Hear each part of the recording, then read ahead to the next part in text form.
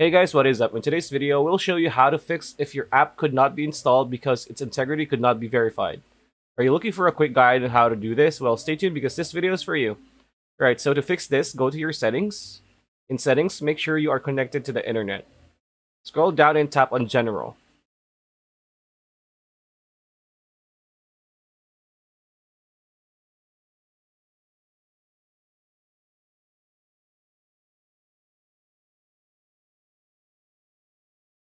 In General, tap on Software Update and update your Apple device.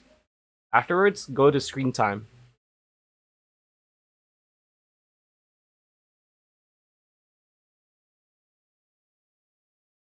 Tap on Content and Privacy Restrictions.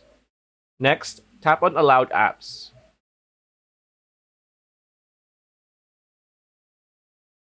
Enable Safari and go back to the former screen.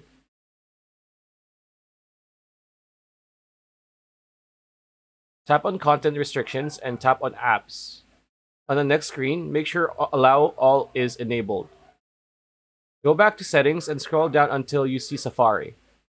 In Safari, scroll down until you see Clear Data. Clear your data. Go back and tap on Advanced.